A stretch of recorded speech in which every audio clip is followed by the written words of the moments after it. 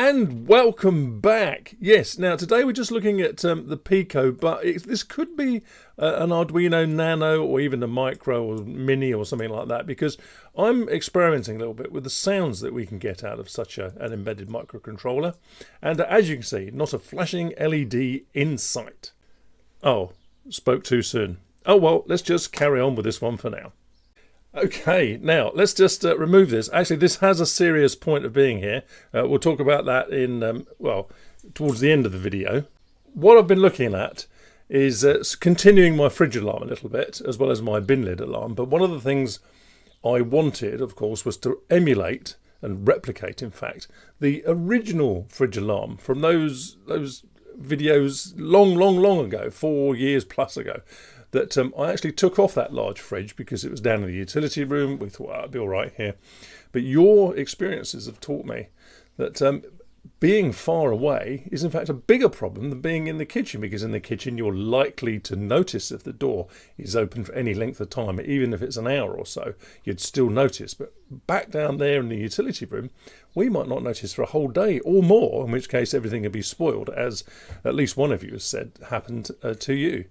So I thought, okay, I'm going to reinstate that alarm then. I've still got the electronics, but it's mains powered, well, wall wart powered, and it makes a nice noise when you open the door and when you shut it again. And it's nano driven.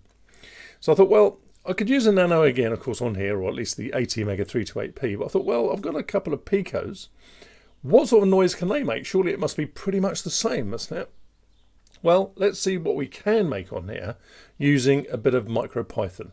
I thought we'll just translate, you know, one line to the other, and it's pretty easy. To be quite honest, half the time I just guessed what the code would be, and it pretty much worked. Sometimes I even started to write almost pseudo C++ code, and it still said, yeah, that's okay, we'll keep that. Amazing. Right, okay, let's fire up the code window then. I'm going to go back to the monitor so you see exactly what I see. I want to do a shout out for JLC PCB. No, stop, don't go away. Look what they're doing. $2 for aluminium circuit boards. This is absolutely incredible. If you've ever wanted to try an aluminium PCB, now's the time to do it. Now remember, aluminium PCBs are single-sided normally with the aluminium on the bottom. Then you have a dielectric layer that transfers the heat up to the top copper layer. Now aluminium is very, very strong, and it will suck the heat away out of your components without the need for extra heat sinks, for example. Go and have a look at their website and check them out. And there's more. JLC PCB now allow you to create your own parts library, because there's nothing more disappointing than creating a PCB and then finding you can't get the parts or there's a big long delay. Now you can create your own custom parts library to ensure you get the components you need, and of course the associated footprints, so you know they're going to fit on the PCB itself. To get to this page that describes everything you ever need to know about creating your parts library, simply go to their homepage and then click on the link at the top. Very, very simple, and a really, really useful feature. Go and check out JLC PCB now. Okay, here we are then with Thonny open.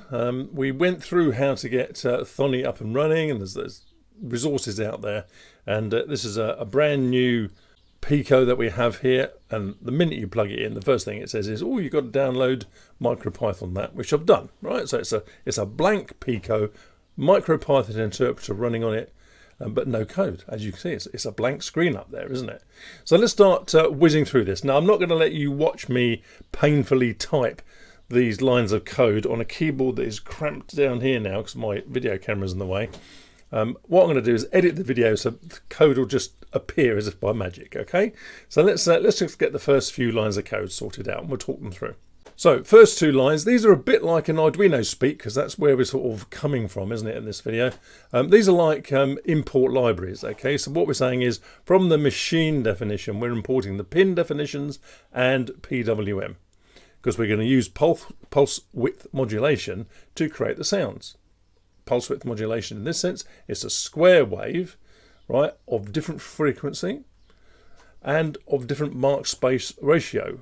Now, we'll come on to that. I'll show you the oscilloscope later on when we've sort of completed this bit of code to show you what difference that can make. A warning though, a square wave is not a very nice sound, considering that most sound is, you know, sort of sine wave driven. But yeah, as all the guitarists out there and Marshall amplifiers and all that, you know that a little bit of distortion can actually sound quite nice. Unfortunately, not in this case, but we'll come on to that as we go through. So we're importing these pin and PWM definitions, and from time we're importing sleep, so we can not go to sleep. No, it's delay, the equivalent of delay, and sleep milliseconds. Once again, delay milliseconds. We're used in the Arduino world more to have the delay in milliseconds, but here you can have it in seconds as well. Just there to confuse us, I think, really. Oh yeah, I said time. I meant new time. Doesn't matter. If you're used to writing in Python time, Thonny in this sense will automatically change this to U-time, even if you've typed in time there. Okay, so it all just works as you might expect. Okay, next bit of code then. Right, we're defining a buzzer. Now the first thing you Arduinoites are going to say is, hang on a minute, where's the definition of what type that buzzer is? Is it an integer, is it a string, an object, or what? MicroPython doesn't care, it works out as it goes along. In fact, you can change from one to the other. It's all a bit loosely typed. Probably that's the biggest change, I think, from MicroPython to a strongly typed language like C or C++. Yeah, it's all a bit woolly, but it's good for beginners and it's easy to understand. Let's just go with the flow, shall we? Now, this next bit of code defines a function. We put def at the beginning. This is just like our function, void or int or whatever it is at the front. The name of the function we're doing, in here, in this case it's buzz, and I'll put a single parameter in there called frequency. Once again, loosely typed. MicroPython says, okay, you've called this frequency. We'll see what it is at runtime as it comes in, and I'll do the biz. Okay, all a bit loose, isn't it? So what we're saying is, this object here, this thing that we've created as a PWM pin 15, on pin 15, we're saying, right, we're setting the frequency. That's obviously a method we can call, or a function within that buzzer. Okay, we're setting the frequency from the input, and then we're saying the duty cycle. Interesting, this is getting a little bit more specific now. It's an unsigned integer of 16 bits. And that value controls the mark space ratio of your square wave input. And it really controls the volume to a lesser or greater extent. It's not very fine-tuned, it's not very granular, but it's better than nothing. We then sleep for 30 milliseconds, so that's how long the tone runs for. And then we're saying now the mark space ratio, or volume, is set down to 0. Right, so basically it turns the tone off, and we have another little delay there, just so we have a tiny gap after the tone. All right, it's what I did before, and it sort of sounds a little better when we have this little chirpy thing opening the door. I'm going to switch to the code window now, rather than my monitor, now that you've seen the whole thing. When we run this, we have to click on this button up here, which is a bit awkward. You can also press F5, right? So you can have stuff on your workbench and just keep hitting F5. Don't keep hitting it too much though, otherwise this thing complains. It says, hang on, I've got so much stored up here, I don't know what I'm doing anymore. This is to save it, this is to open it, and quite often you have to stop the back end by clicking that button there, and then hitting F5 again, or this one here. Okay, that's pretty easy. But what we're first going to do, let's save this, right? So and it will ask us questions, so pay attention. Right, we're going to say, right, save. Now, it's unfortunate that it's come over there. There it is. Right, so it's again, where to save? Do you want to save it on this computer, the PC or Mac or Linux or whatever it is you're running in? Or do you want to actually save it on the Raspberry Pi? Now, you can save it down on the Pi PICO. There's no real advantage unless you're going to call this program main.py. If you call it main.py, it will run immediately the Pico's powered up. But we're not ready for that yet. We're going to, make some amendments to this. So we're going, no, this computer is fine. And then it says, okay, where do you want to save it? Well, I'm putting all my stuff in this folder here called Python on my main data drive. So let's call this. Let's call it first beep, and you can see down the bottom here it already knows that it's a Python file, so we just hit save. Hooray, great, our first bit of code's done. We can't run it yet because well, there's nothing to say go and do something. We've imported some libraries here, we've defined an object type thing here, we've defined a function here to actually do the beep, but where's the command that says now go and run that beep code? Okay, now's the time to switch to the code window I've got, and it will zoom in on this a bit more, and we'll continue. Okay, right, let's give it the command then to actually run that buzz function. So all we have to do is type in buzz, and well, what frequency do we want to sound out? Well, the little beeper that I've got attached is not very efficient, so let's have 1 kilohertz, which is 1000 hertz, of course, and run that. Now, the eagle-eyed amongst you might have already seen in this function here that you notice there's a semicolon at the end, because that's the C++ autopilot in me, and it doesn't complain. Thank goodness, because they're scattered all around here, and I'm always tempted. I think that's not finished. I've got to put a semicolon in there. Well, no, you haven't. It's MicroPython, so we just leave it like that. Now, what that is going to do is sound this frequency of 1000 for 30 milliseconds, which is very, very short, because we want to make a little bit of a door opening sound. I want several sounds, but for one sound, that's not enough. So let's increase that to 1000 milliseconds. Okay, and then it will turn the sound off. Now, to run it, as I say, we need to either click that green button up there or press F5. Are you going to hear it? Well, this is the thing. Let me bring in the desktop. Now, this is a little passive beeper. I've actually marked the positive side. Okay, so ideally you want to connect that to the output of your Arduino or Pico or whatever, and the other side is ground. It will work the other way around, but not as efficiently. Now, I said this is a passive beeper, which means there's no electronics in here. In fact, all there is in here is a little piezoelectric sounder. What's that? What? You don't know what that is? Okay, let me show you, I'm not being rude, a naked one. Okay, so this is a piezoelectric sounder. It's passive, which means there's one disc followed by another disc, sort of bound loosely together, and when it vibrates it makes the sound. Unfortunately, if you were to just connect those two wires onto those solder points there now, you'd almost definitely hear nothing at all. This has to be secured, stuck down basically with a blob of glue or something as much as you can onto a flat surface like that. Luckily this one has actually got a built-in little sounding board. You see this little shell on the back so that it will make a noise. But normally you can just buy these discs without anything on there. I've got a whole collection of them. I've shown them to you before. But they're quiet, even quieter than this thing here. So let's see if we can actually hear anything when we run that program. Now, did you hear that beeper? Let me put it really close to the microphone and you'll probably pick that up, no trouble at all. Ready? Okay, now two things.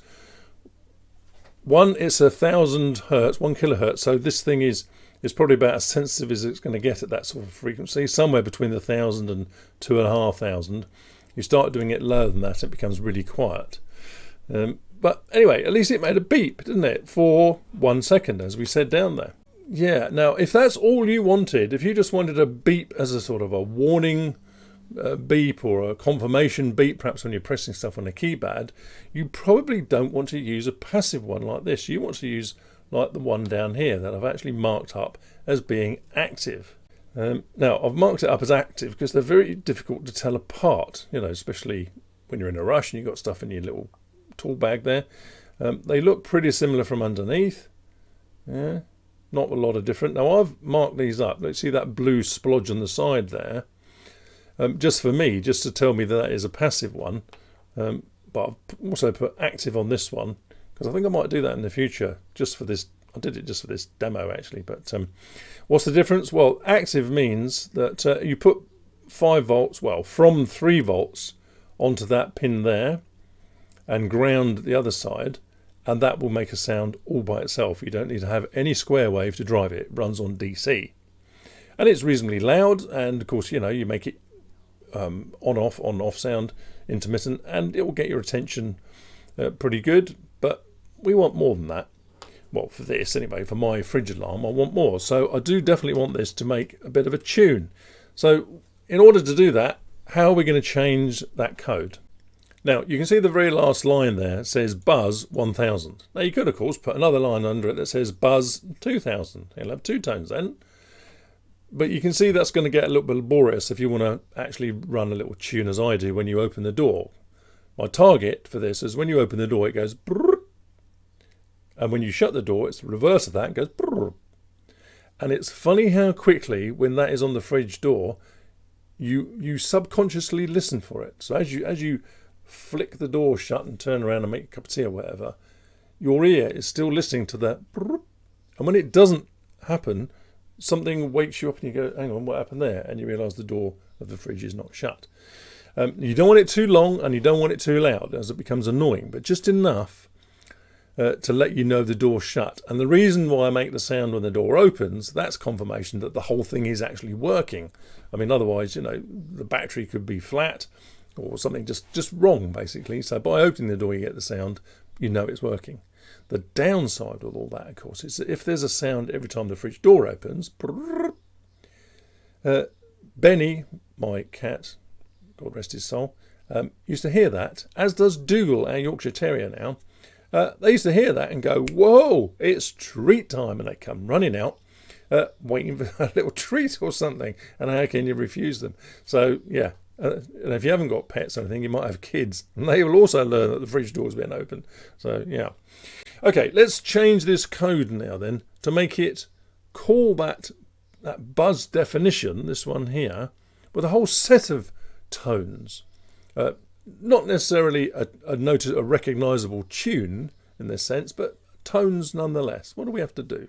Right, the first thing I've just added here is this variable, undefined variable, you know, don't know what type of variable it is, with this list of tones that we actually want to sound out. Now, of course, this is not going to work. How do we get these tones in here? Yes, well, it's a for next loop. How does that look in Python? Like this. So what we've added in here now is this for next loop here. So we're saying for a variable, which we've called tone, but could be fish and chips, remember, in the range of, well, it's not now a fixed range of 1 to 10 or 50 to 1,000 or anything. We're saying however many elements there are in this array called tones that we've defined up here. Len being the length of that array in terms of elements, how many elements. And then we're going to say buzz, and the frequency will be the element within that tone. So when this is 0, it'll be that one. So tones square bracket 0. That one will be tones square bracket 1, yeah, because this is going up from 0 to however many elements we have. And it will just work its way along this list until it runs out of things to play. Right, let's try that and see what it sounds like.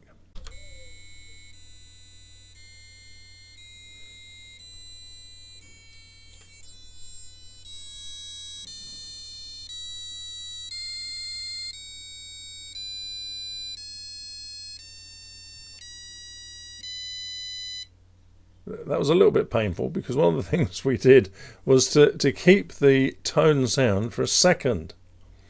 Now that was a little bit slow, so let's now bring this down to 100 milliseconds rather than 1,000, and I'm going to bring it really close now to the microphone. Let's bring in the desktop. Oh, desktop's go. So here's the output, and I'm going to put that right close to the microphone, and we'll try it again, shall we? It should be much quicker now. Now, if you notice, we're making changes to the code. We're not compiling anything. We're just hitting that F5 or the green button again. It's great for this sort of repetitive, well, prototyping really. It's called REPL, R-E-P-L. Right, here we go.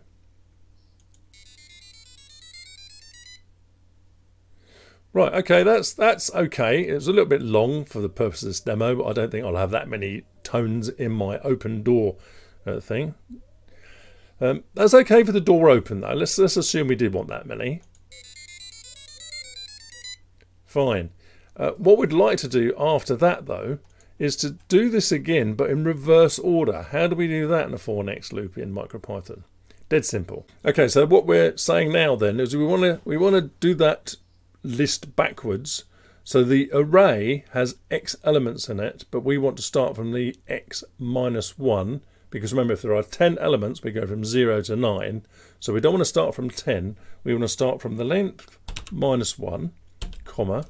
We want to then go all the way down and stop when it hits 0. So we put minus 1. As soon as we hit minus 1, we stop.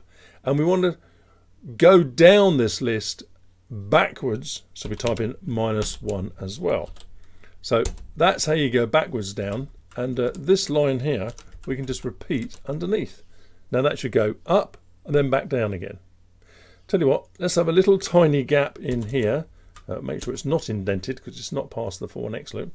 We're just going to say sleep 1. Now remember, sleep is in seconds, not milliseconds, so sleep 1 second. Okay, so what we're expecting at the moment is the tones that we just heard in the array to go up, and then to go backwards. So we're reading backwards down this array. Okay, I think that'll be okay. Okay, let's give it a whirl. Now, we said it's very quiet, yes? One way you can make it noisier, there's a better way, we'll come on to that in just a second, is to put something like a tube or something over it. So if I was to hold that over there, so that, a bit like the old gramophones of the 1930s, you know, a horn basically that makes it louder. You listen to the difference when I hit F5, which I'm going to do now.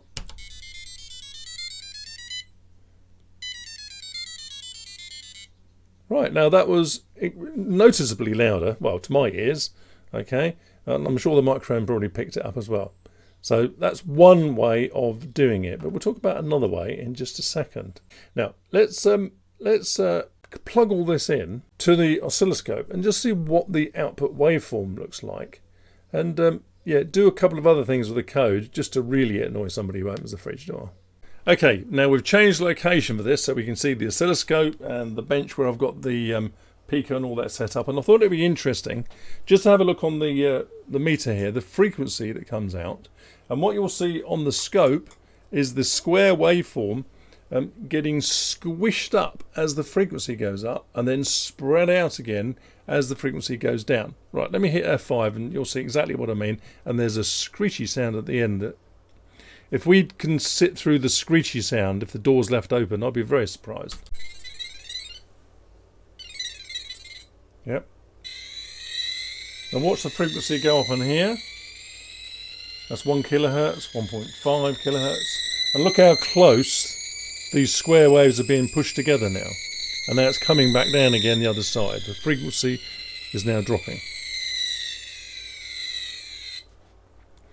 Not a pleasant sound, because those square waves you saw on the old scope here are not pleasant to our ears, basically. It's okay for the simple beep, and if you get the resonant frequency of that that beeper, you know, 1 kilohertz, 1.5 kilohertz, whatever, it's okay. It's a cleanish beep. But when you're trying all these other frequencies, not so good. But it'll have to do.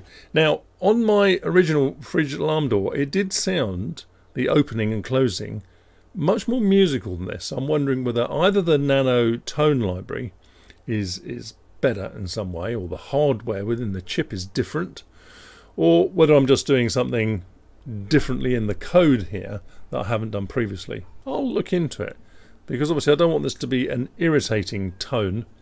You know, going forward, it's got to sound reasonably pleasant, and certainly the nano based one did sound okay.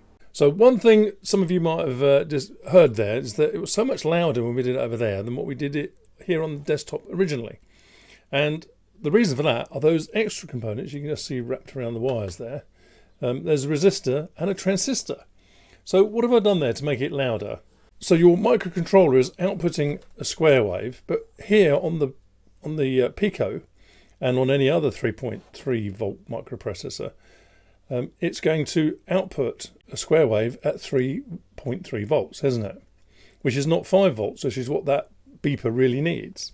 So if we put the beeper in the collector of the transistor like that, and then, well, yes, I certainly would put some kind of resistor in here, something like a 1K even, or a 10K perhaps. We don't want to overdrive this transistor too much, not with 3.3 volts going into it. I mean, it's survived for a bit, but yeah, so something like a 10K, and that will, of course, enable the beeper to use the full 5 volts of VCC. So on the Pico, 5 volts is available from that pin up there, and therein lies the rub. When I eventually create my fridge alarm, it's not going to have a 5 volt supply, is it? It's going to have a battery supply. Okay, 4.2 initially, but all the way down to sort of 3 volts towards the end. So whilst this will help in the beginning, as the voltage on the VCC line drops on that battery, it's going to be pretty low, as low as what it is now on the one we didn't change. So the volume will drop, which is one good way of knowing when the battery's getting flat, I suppose. But Yeah, I wonder if we really need some kind of buck boost little circuit. Yeah, a boost circuit to bring it up to 5 volts. Well, something to consider, isn't it? Maybe not even in this circuit, but maybe in others. We shall see. Now, the code that you just heard running, okay, with the extra bits on it, which you're seeing in front of you right now, I'll put that, a link to it in my video description. You'll be able to go onto the GitHub and drag that down if you want to play a little bit. And if you're interested in the Pico at all, please do play. It's the only way you're going to learn. It's the only way I'm sort of really getting my head around what it can do. And as I say, if you've got the experience in Arduino Unos, ESP32s, whatever, it's going to be much, much simpler than you might think. Okay, it's more syntactic than anything else. Now, I did mention that we'd be coming back to my bin lid alarm just briefly, because if you can see the passive beeper on there, see that blue splodge on the side? That means it's a passive beeper, and that will be used to beep when the bin lid is open and when it's closed again. Now, obviously, I'm mindful that it's running on a battery, a bit like the fridge alarm. So I don't want to flatten the battery just because I'm playing stupid sounds on here. So it's going to be a fairly simple beep, but something that will be different when it opens and when it closes. You want to differentiate, okay? Cool, okay. So you can see that somehow a lot of these projects are intertwined, aren't they? I'm running on batteries. I'm having a little sound come out of them. I'm latching things on and off. Yeah, they're all, you know, and whether it's I'm using a Pico or an 80 Mega 328p makes very little difference at the end of the day. As long as you can do what you need to do, it's all fine. Okay, that's it from me. Now, please do me a favour and go and have a look at my sponsors' website, because you know they obviously want to show you their features and what they can do. And there are now aluminium PCBs up there for $2. Yeah, I know. I'm going to have a go at those. Believe me, aluminium. Think of the heat that's going to suck away when you try to solder things on it. I'm fascinated. I've really got to have a try. So go and do that. If you like this video, give me a thumbs up. If you've got any comments on, you know, the sound that we've created using the Pico or anything else, please put them down below. I love hearing from you. The last set of comments you gave me about my dual switch detection, that was absolutely amazing. Yeah, everybody thinks they can do it differently, don't they? Great stuff. It makes it really worthwhile. So do all that, and remember, give me a thumbs up, give me a like, spread the word, and see you in the next video. I hope you're finding these videos useful and interesting. There are plenty more videos to choose, and a couple are shown below. And if you'd like to subscribe to this channel, just click on my picture below and enjoy the rest of the videos. Thanks for watching.